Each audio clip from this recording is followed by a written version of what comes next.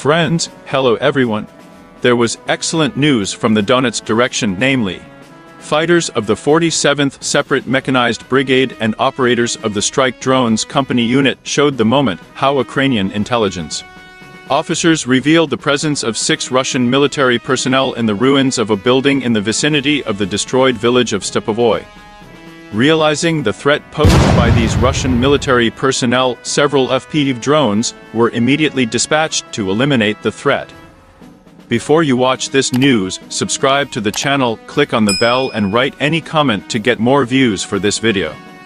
Ukrainian FPV drone operators are reported to have wasted no time in taking responsibility for eliminating this threat. 3 kamikaze drones were launched into action. The first FPV drone struck with a high explosive charge, after which the Russians were knocked down and they were unable to get out of their cover. But that was only the beginning. The second drone made its way, releasing a debris charge that not only hit the enemy, but also caused a fire that consumed part of the surrounding space. However, knowing about the survivability of Russian soldiers, the Ukrainians did not relax. They sent another FPV drone with a high explosive charge to finally end this situation. This day became an indicator of the high professionalism and determination of the Ukrainian military. They demonstrated not only courage and skill in battle, but also a desire to defend their land and their citizens.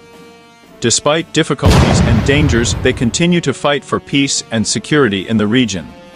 And what do you think about it? Write your opinion in the comments under this video, give a like, subscribe to the channel to keep up with the latest news.